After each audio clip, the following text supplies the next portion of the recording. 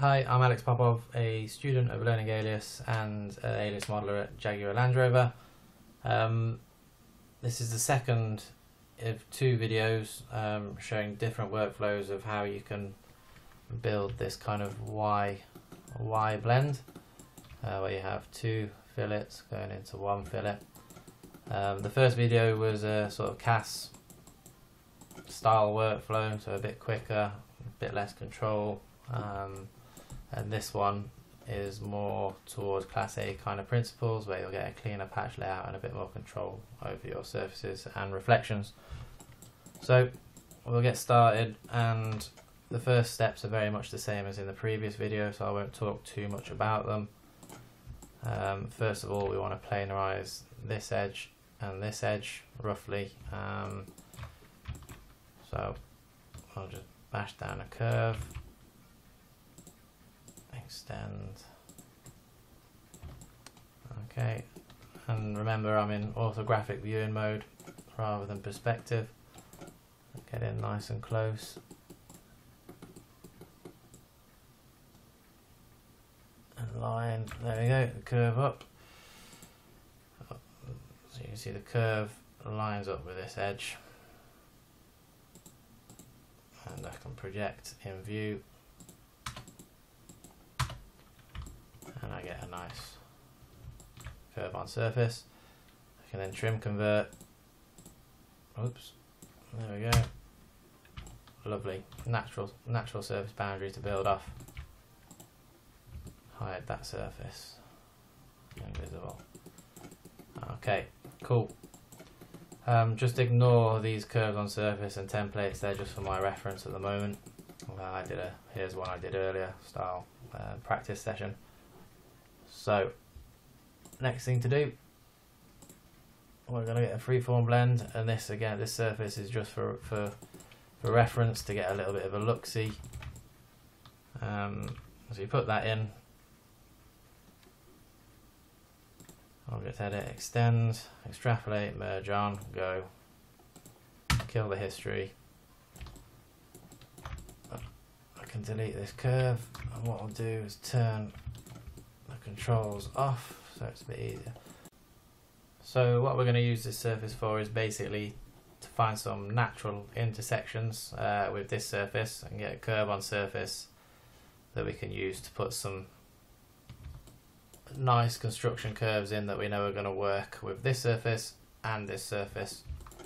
So how we do that, first of all, as I say, we extend this back, and this is just guesswork at this point, so it's about there. That's cool. Now this surface we'll untrim. Where's untrim? There it is. And again, cool. Now we can extend this time with merge off and go bring this guy out here. And now extend again. Now we merge on. Bring him through there like that. Okay, so you can see what we've got. Now I can intersect.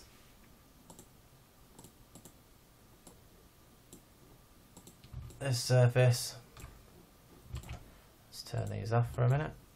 This surface. This surface. For now I'll hide the template as well.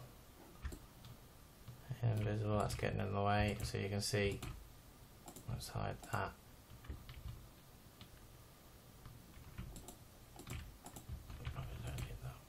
Right, so invisible. You can see the curve on surface that we've got. Now what we want to do is just have a quick look-see to see what's going to happen on degree 3, so I can get rid of those two, curve X, there we go. So I've got a degree 3 curve there, and I'm going to align it with curvature to my curve on surface. Now that looks bad to begin with, but realistically I'll pull that this way and this guy that way. Just curvature comb on there, fine. What we're looking for here is we're starting to get a relationship between this surface boundary and these surfaces, this surface boundary and that surface boundary, and then we want a nice flow from this curve on surface from a curve that looks like it's going to split these surface edges perfectly down the middle like that. I hope you can see my mouse, but there we go. So now what we need to do is basically set up a surface in place of this one. As I say, that was just a dummy surface to see what was going on, and so we know it's roughly in the right place when we get this kind of condition. I can delete that, I can delete that curve. Now I could either fit curve this, or easier is just to snap and snap. So I know that's in line, curve, move. As I say, I have these as reference points. I shouldn't have cut that dummy surface before I moved that curve, but I got a bit ahead of myself. So what we want to do now is basically get a curve aligned to these curves on surface.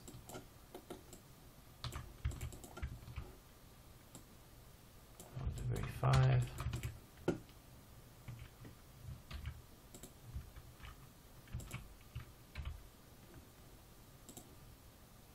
Align. So what I forgot to show you guys was how to get these curves on surface, and basically what I would have done is that curve that I put between here and here, just move it to the corner of where our dummy surface was, extend it up with merge and extrapolate on, and then project in the view so you get these curves on surface. And then you can slap another curve in like this one and align it to those curves on surface.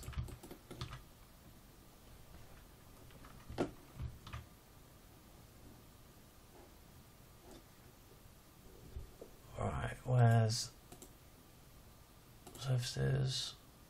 Square tool now. 1, 2, 3, 4. Control on. Yeah, that doesn't look too bad. And notice how all the surface boundaries are lining up. So don't forget to pop curvature here, and on 3, let's be cheeky and see if it'll give us tangency. Yeah, there we go. See if it does curvature.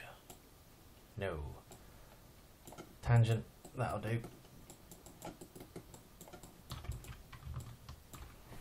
Okay. So next thing to do is bring back this surface that we will use to get this curve on surface. Again, I'm just going to get rid of those templates now, don't need them. So, surface edit, intersect this one with this one, gives us the curve on surface that we need. Now I can hide this guy again, invisible, whoops. Hopefully done, there we go. Now, same process, we're just going to put degree 3 curve for now, snap it here and here, and align.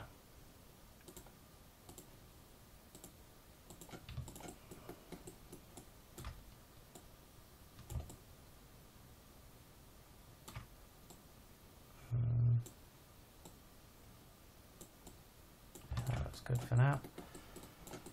Cool. Then I'm going to get another curve, degree 2 this time, and this is more just a sanity check. What we're going to do is align this curve with this one and see where he's going. So, as I say, we want him to split this surface boundary and this surface boundary. It looks like it's doing just that.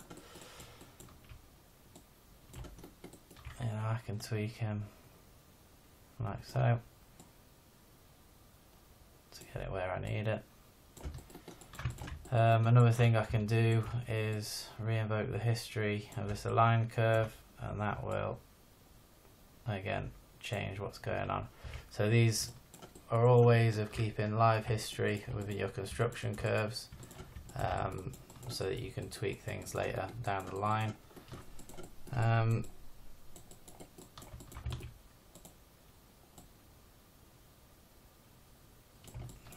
Yeah, I'm happy with where that curve is. So what I'm going to do now is project this curve onto this surface and then align this curve to it so that we know we've got a good flow of curvature in this direction. So to do that, oops, project normal, this surface, this curve. Now get rid of that. Actually, let's not get rid of it. Yeah, let's get rid of it.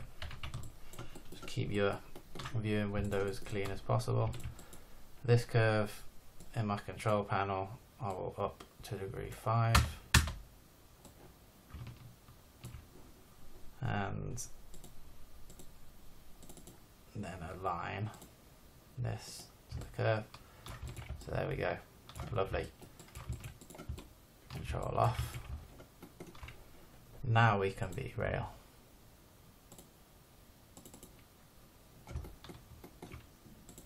One to the surface. Control on. Rail 1, let's try curvature. Okay, that's not too bad. Gen 1, tangent. Curvature failed. So it looks like we'll have to do some direct modeling down the line. That's okay. If rail 1's here, clear edit, rail 1, rail 2. For this one, we'll want rail 1, rail 2.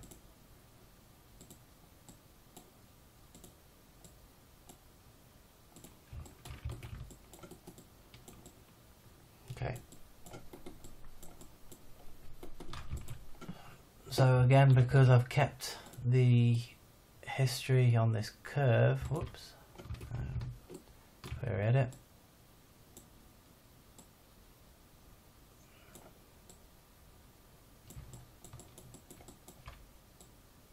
I can get these a little bit more planar.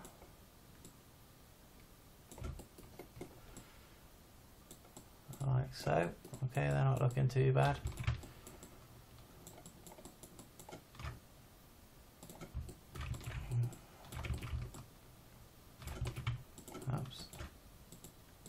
See just by the zebra shader that this isn't aligned properly. So rail 2, yeah, curvature.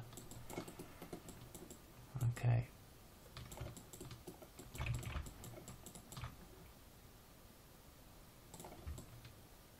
So there we go. That's looking all right. That's not too bad at all. We don't have tangency here on this boundary or here on this boundary. But with a bit of direct modeling, we can get that all squared away and looking all nice. So since the purpose of this video is not to teach you guys direct modeling, I'll leave it there, and I'll just jump to one I made earlier where we do have tangency. Close that. Evaluate.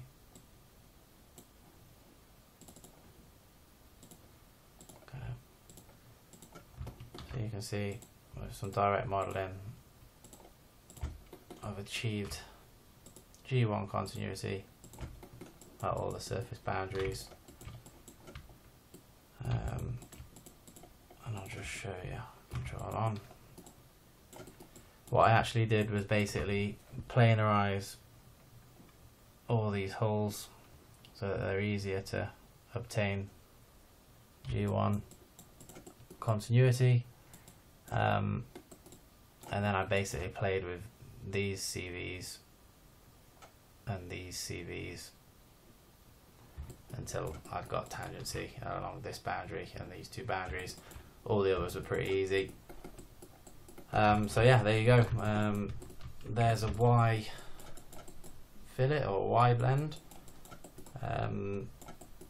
that's quite clean and quite easy to control. So yeah, I hope that workflow helps you out. Thanks very much for watching.